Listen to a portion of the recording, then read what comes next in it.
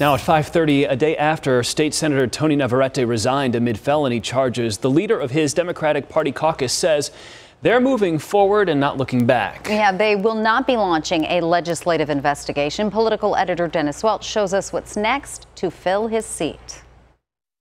It doesn't look like there'll be any sort of internal review conducted into Navarrete's behavior during his tenure in office. The top-ranking Democrat in the state Senate basically said it's time to move on. Navarrete was arrested Thursday and charged with 7 felony counts related to child sex crimes involving 2 kids. Navarrete has denied all of the charges, even though he allegedly apologized to one of the victims in a phone call that was recorded by Phoenix police. During a video press conference, the Senate Minority Leader Rebecca Rios said there were no plans to conduct a review into Navarrete's past behavior. Currently, at this point, Navarrete is no longer a member of this body. We no longer have jurisdiction over him. We were never made aware of any allegations of inappropriate behavior during his tenure here. And